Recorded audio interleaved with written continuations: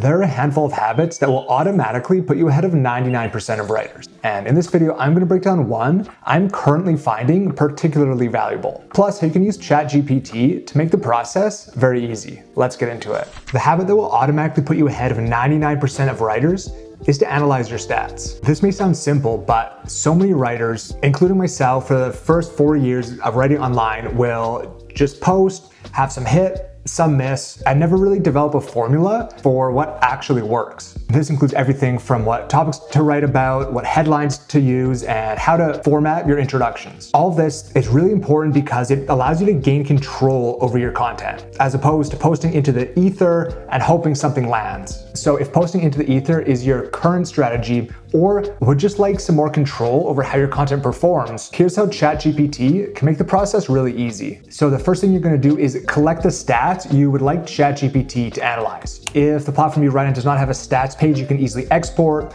or you just don't know how, you can simply take a screenshot of your article stats and then upload it to ChatGPT. I have a screenshot here from Substack, so I'll upload it along with a prompt for ChatGPT. This is the prompting system I use, so if you'd like to download it, I'll be sending it out to readers via my newsletter in a few weeks. Depending on when you're watching this, it may already be out. I'll add the link to the pinned comment and you can add yourself to the list. And basically what I'm asking ChatGPT in this prompt is to convert these stats into a table so they're easier to analyze. And so I have something to reference when asking ChatGPT to analyze these stats in the future. Once you have a chart like this, you can get to work.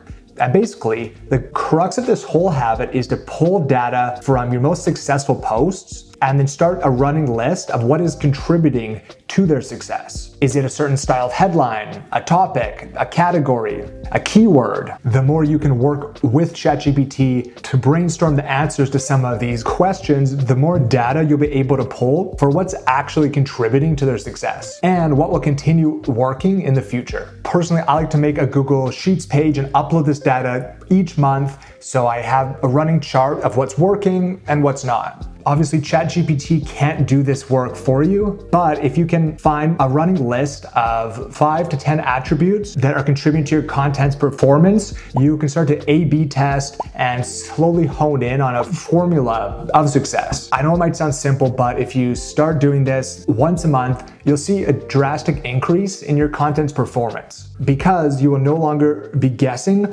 what is contributing to your story's successes and instead be building an incremental path to that success. For more ways to use ChatGPT as a writer, you can watch this video, and to have walkthroughs sent directly to you, join my writing community. That's it for me. Thanks for watching, and I'll see you in the next video.